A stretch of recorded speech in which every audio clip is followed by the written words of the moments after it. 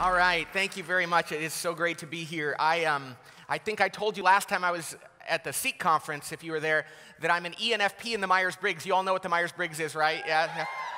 So if you know what an ENFP is, the prayer of the ENFP goes like this: Dear Lord, help me to focus more on the things, oh look, a bird, on the things I need to remember. I have a hard time staying focused, and there's a lot of distractions here, which is wonderful, but I only have 15 minutes to do this talk, which is a lot less than normal for me. And so trying to avoid distractions is going to be a real problem. Now, I should also say that I've never done this talk before. I was writing part of it this morning. I saw many of you last night pretty late, and you're like, good luck on that talk. And I said, yeah, say a prayer because I haven't finished it yet. So I was still trying to think about it.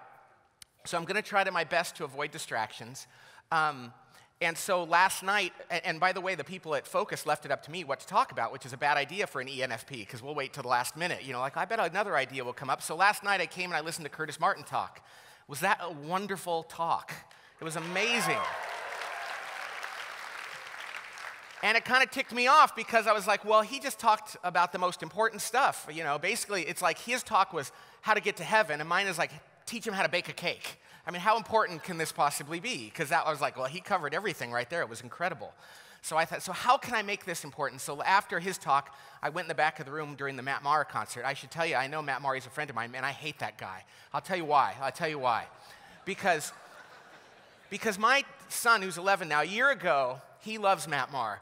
And he had to do a poster in his class that introduced everybody to him.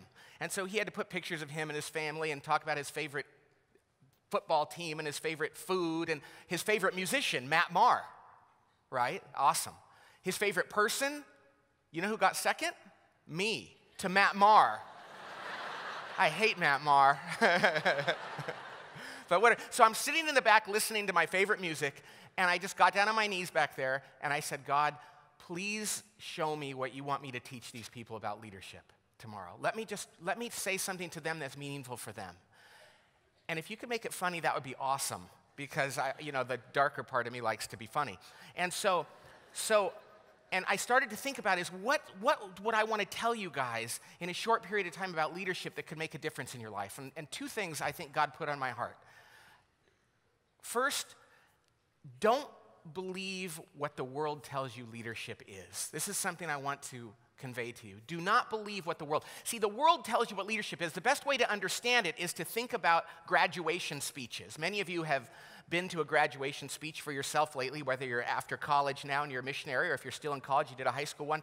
And what do they say? Go out and be a leader. Everybody you're the future leaders of America and of the world. Be a leader, which is crazy. Because they make it sound easy, and like everybody is supposed to be a leader, and not everybody is supposed to be a leader. Because you have to really understand what leadership is. And you know that people don't understand because you ask most young people, what do you want to do? They say, well, I just want to change the world. I just want to make a difference. And they go, that's great. What kind of difference do you want to make in the world, and how do you want to change it? Oh, I don't know yet, but when I figure it out, I really want to do that. And you think, well, actually, that might not be such a good thing. And if you go scratch a little under the surface, what you realize is people that say, I want to change the world and make a difference and be a leader, but they don't know how or why, what they're really saying is, I want to be important, and I want to be known. And after a while, if you scratch a little further, it's like, I'd kind of like to be rich and famous and powerful. And that becomes the standard, very common and very dangerous definition of what leadership is in the world, and that's what the secular world will tell you. Be a leader, be important, be famous, be known. Hey, and infamy is just as good as fame these days, right? So just be famous, and that's what makes you a leader. And so anybody who's famous, if be they a politician or a celebrity or an athlete or a musician, as long as they're famous, society kind of calls them a leader. Of course, that can't be so for us. As Jesus said, in the secular world, he essentially said that people lord their power over one another if they're leaders, and that's not true for us as followers of Christ. And so you have to remember that leadership for you is going to be very different. In fact, we know that being a follower of Christ today is countercultural, and it gets more countercultural, it seems, every day, doesn't it? To be a follower of Christ really is to be radical. I don't know if any of you have read that book called Killing Jesus. Anybody read that book yet? I put it off for a long time because I thought it was a secular book that was going to just present a historical Jesus and it wasn't going to be about faith. I found it fascinating because it explained the historical realities of Jesus in the world during that time. And later on, the authors, who both happen to be Catholic, as it turns out, both at one point said, so kind of you have to look at it and say Jesus was either a lunatic or a liar or the Son of God, right? So it's a great book that's actually, I think, evangelizing a lot of people out there who are reading it because it's a history book. But one of the things I realized, and I know you already know this, but when I read it, I realized it even more, is that Jesus was a radical. In a kind, sweet way, he was a radical. Not always sweet, but I mean, tough. And so we are called to be radicals. Well, that means as leaders, if being a follower of Christ means we're countercultural, then being a leader as a follower of Christ means we're going to have to be countercultural. And we're going to have to reject this notion that leadership is about becoming important and famous and powerful and wealthy. Okay? Well, what does that mean? Well, leadership actually is about humility and suffering. How about that? Can you imagine? So everybody, congratulations on graduating from college. Now go out there and suffer. You know? Yeah, there you go. Yeah, you're ready for that. That's good. Do you guys know who Justin Fatica is? He's this guy, this Hard as Nails ministry. He always says, are you ready to be rejected? He's this muscle guy that teaches about Jesus. Because if you're not ready to be rejected, Jesus was rejected. That's his whole thing, you know? It's like, yes. You know, if the world told people that leadership was really about humility and suffering, I think that song, you know, Mama, don't let your babies grow up to be cowboys, would be don't let your babies grow up to be leaders. Because who wants their kids to grow up to be leaders if they're going to have to suffer and be humble? But that's what we're called to do.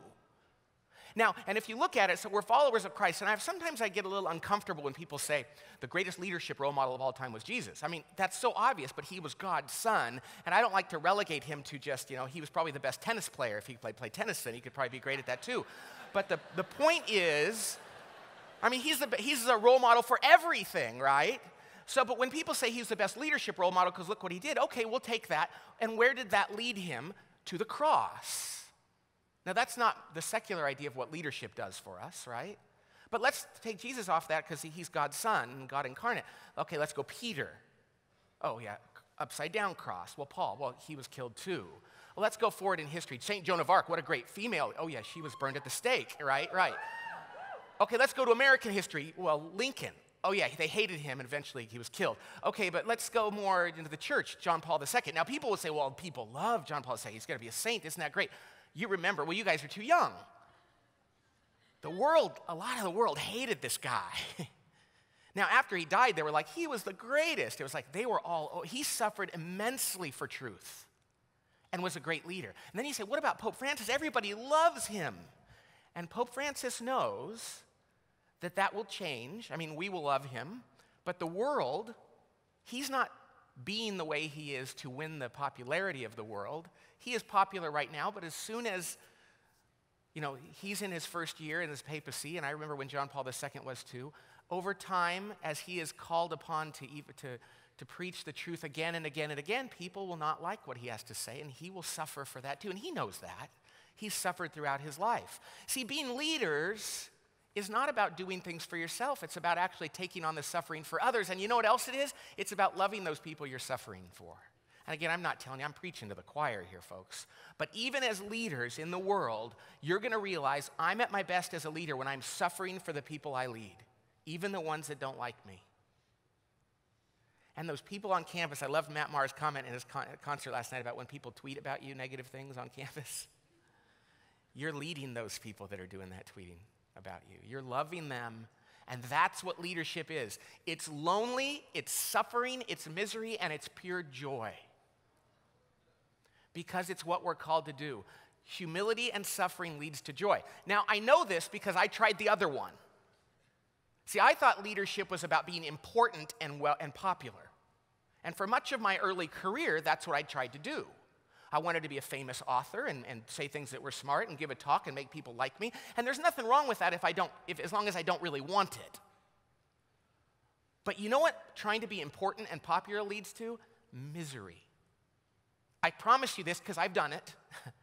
And I can tell you that the athletes I've met that have come to faith and the celebrities I've met that have come to faith have all said they went down that path and they got up against the wall and they just said, is this all there is? Let me tell you a story. Tom Brady was on 60 Minutes. I just saw this clip the other day.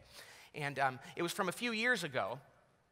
And, you know, Tom Brady, the quarterback of the Patriots.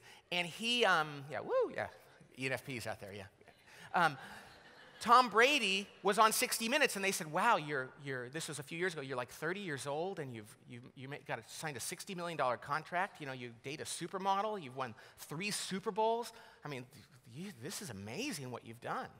And he goes, yeah, you know, I think people would probably be surprised. I mean, your viewers are probably going to be surprised when I tell you, though, I got to tell you, I wake up every day and I think, is this it?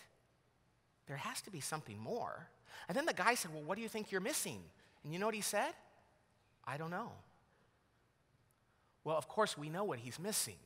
Hopefully, he's not missing it anymore. That was a few years ago. The point of the matter is, if you're a leader and you want to lead people and you want to be important and you want to be well-liked, you are destined for misery. And if you're a leader and you want to be humble and you want to suffer for others, you're destined for great joy. That joy won't manifest itself the way the rest of the world thinks joy will. The cross, the stake, the upside-down cross, the Twitters, the tweets. I don't know. I don't do that. I'm sorry. My kids would be laughing at me right now. But the point is this.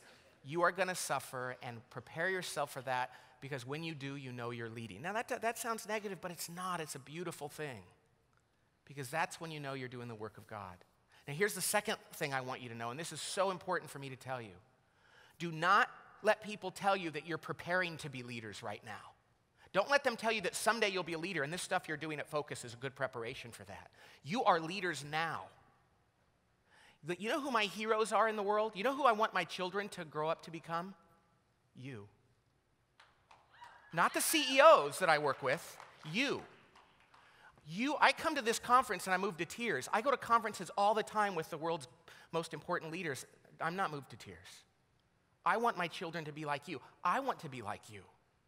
You are already the leaders that God wants you to be, and you have more to come. But don't think that this training you're doing now is going to prepare you someday to be the executive vice president of accounting at a widget company, and that's when you're really going to put your leadership skills to use. You are leading at the pinnacle of leadership right now, because you are changing people's lives through humility and suffering, and you're changing them in ways that most CEOs I work with impact no one. So just know that this isn't training for someday doing something important. You guys are doing what's important right now. Right now. Everybody wants to think of their future. What are you going to be someday? And if somebody comes up to Steve, the guy up here, and says, here's what the secular world would say. You know, he should be a talk show host or a game show host. Wouldn't he be great? That would be a waste. He should do what he's doing now, because he's changing people's lives. That's leadership. That's leadership. And I can tell you this, my friends who are embedded in the secular world would look at Curtis Martin and what Focus has done, and you know what they would say? Wow, he could be a great CEO of a company. It's like, he is. And this company actually is changing the world. So let me tell you something, you guys. You might not realize this, but you've hit the leadership jackpot by being here. If I could get my kids into Harvard or set them up to run a company someday or know today that they were going to be focused missionaries, I'd take the third one. And so don't lose sight of where you are. And someday you may be the executive vice president of a widget company, but you're going to be leading your parishes, you're going to be leading your families, and you're going to be doing this missionary work you're doing right now every day at work. So let's remember, you're already leaders, and don't let the secular world redefine it for you. Now, here's my TED Talk moment crystallizing this for you, something I've learned in the last 3 months of my life. I've learned that if you combine 2 things, you can accomplish anything in life. If you can do 2 things, if you can avoid fear and you can avoid pride, God opens doors for you constantly. The beauty of that, you can't fake it. And if you're ultimately serving yourself, you can't overcome pride.